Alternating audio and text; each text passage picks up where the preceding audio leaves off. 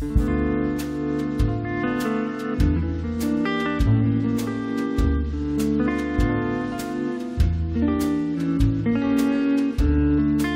I have another older art journal to show you. It's not really an art journal. We did not call them art journals back then. This is a sketchbook. It was done in 1973, and I used a lot of pencil in here. You can see I've pulled out from other sketches too. So I don't know what all I've done here. Oh, this is a gentleman in class. I was sketching a young man in class. This is his head. He's looking down and taking notes. This is a sketch of a young girl. These are quick sketches. Young girls' heads. Oh, I took shorthand class. Anybody take shorthand? This is in my shorthand notebook. You can see I'd rather draw than take shorthand. I did shorthand sketches. This is a gentleman, more shorthand. And this is a sketch from the balcony at church. I think this was my roommate sitting here. And we were sitting up in the balcony looking down over the congregation.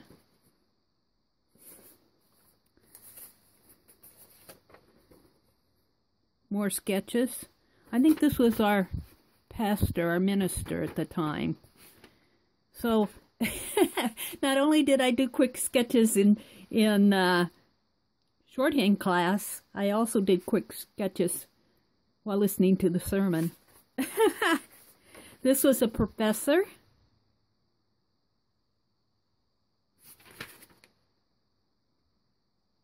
Man in his urban environment. Urban America. Well, I wasn't into urban sketching, but I think it's interesting that I have the term urban on there. This is just a little notepad. Got a sketch of a young lady on there. Line drawing. I haven't seen some of these. Oh, I took a woodworking class. It's another sketch of a young lady. I took a woodworking class. I was never really good at it. This saw scared me. But I designed this really beautiful frame, but sadly I did not have the technical capability to carry it out like I envisioned it. I would probably do much better with it today, but I kept my notes. I'm not going to show you this because that's some name and address list. That's just the church bulletin. I'm going to pull these loose papers out, show you some of the sketches. Now this was done in pencil. That's what I had back then. I didn't have a lot of fancy tools, and you can see the pencil I did not use a fixative on it. There's two boys chatting in the city background there. Urban sketch. This was our toaster oven. I guess when you get desperate, you sketch whatever. And this was a self-portrait. I was younger then. I did wear my hair like that in a flip, though. It was like the laundry.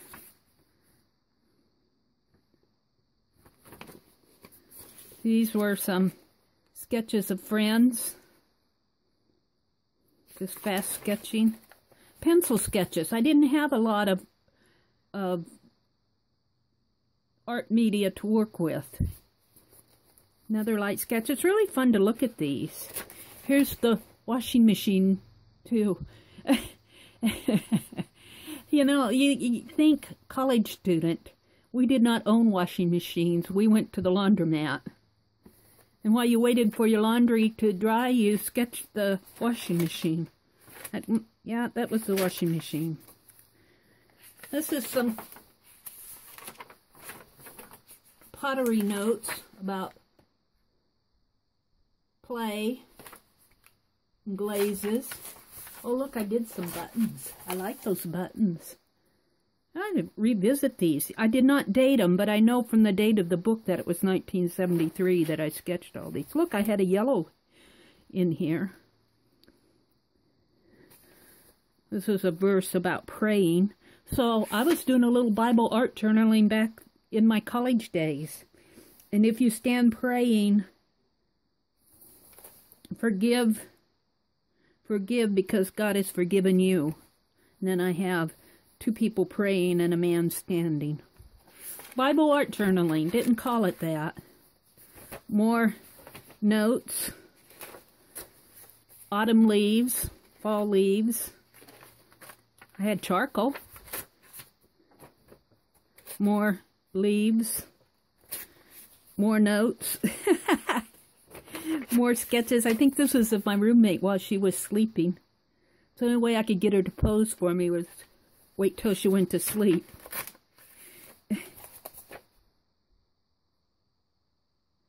She is again.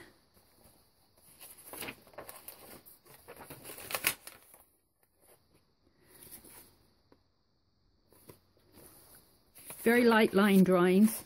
Here she is in charcoal. She had dark hair. I don't know if she would recognize this if she saw my video. Hi. Here we went to a small town. And I think we were at a laundromat here too. Just sitting in a chair looking out. It was nighttime.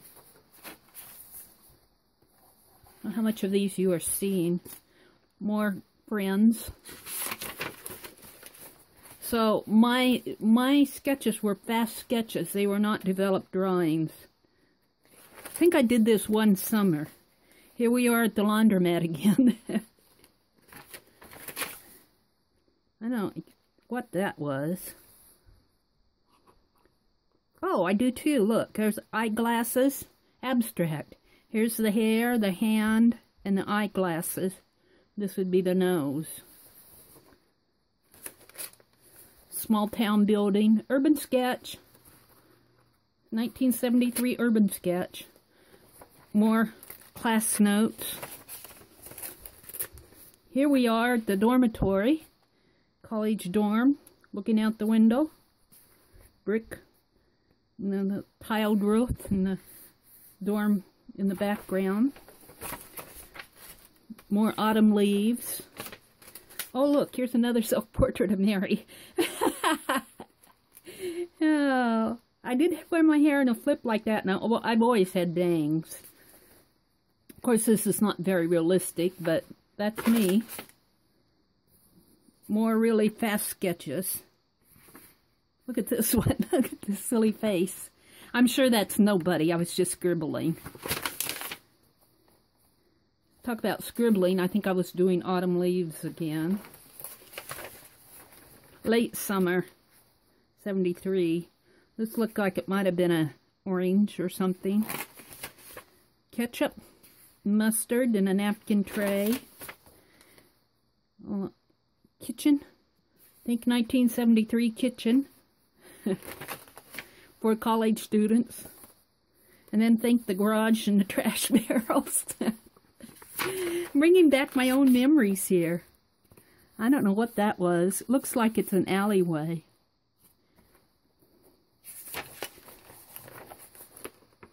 This is at the park. There's the trees and some kids, and there was a sailboat and a picnic table.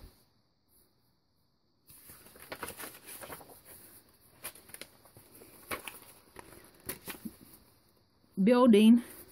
2 buildings and trees. Fast sketch. Urban sketch. Bong. I'm sure this was probably on the campus too. And I know you're all going to ask what campus. It was the University of Nebraska. Now the next question is, were you trained in art? I don't have very many good things about my art education at the University of Nebraska, so I'm just going to drop it there because it's in the past. I had a lot of growing pains, and I did not like a lot of my teachers. There were only 2 teachers that I really liked.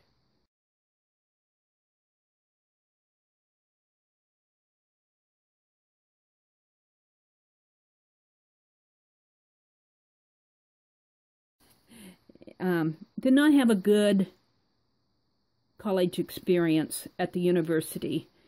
I did afterwards. I went to business school and had a really good experience in business school, which you saw my shorthand notes.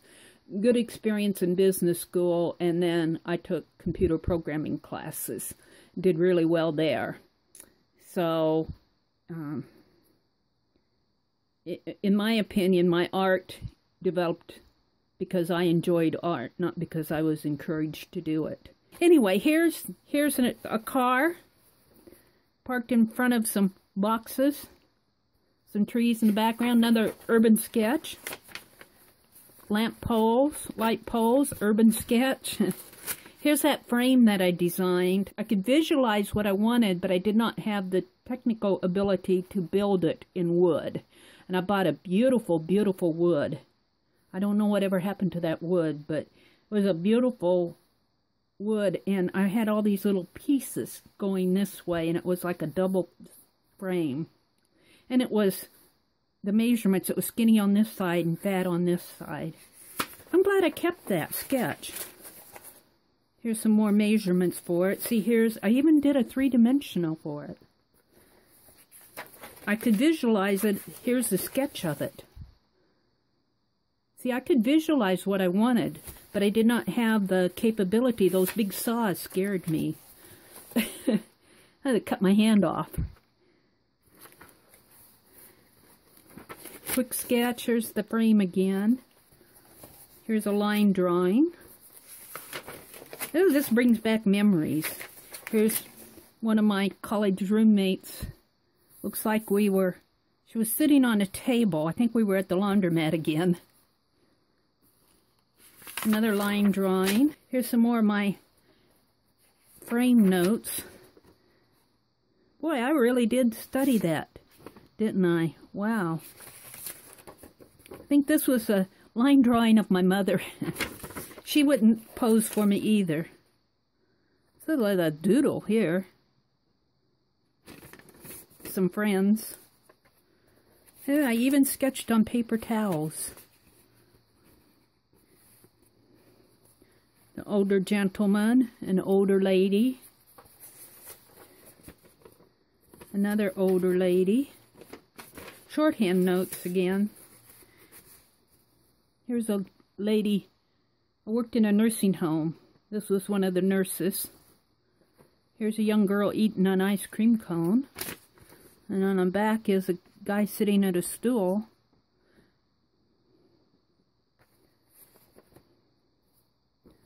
And here we are at church again. The congregation. I didn't do too bad back then. I think these were flowers of some sort. Shorthand.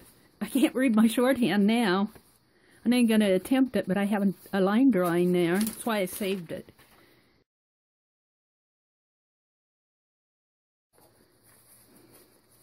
Here's another sketch on a paper towel.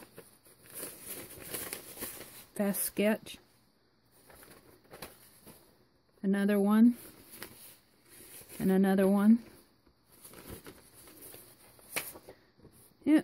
September 11th, 1973. Defects in lumber. Industrial Arts Lab. August 30th, 1973. Oh my goodness. Oh my goodness. So this is an old school sketchbook. You know what? Well, I will say one more thing. Do your passion. I had a lot of people discouraging me from going into art, from being art, from working on my art. I didn't listen to them. I was not a happy camper. I enjoyed doing what I enjoyed doing, and I'm glad I didn't listen to them now, because it's one of the things that I enjoy the most. Now, I will not say everybody discouraged me, because I did have some encouragement. My roommates encouraged me a lot. Don't have very good things to say about my teachers, though. They were focused on their own careers.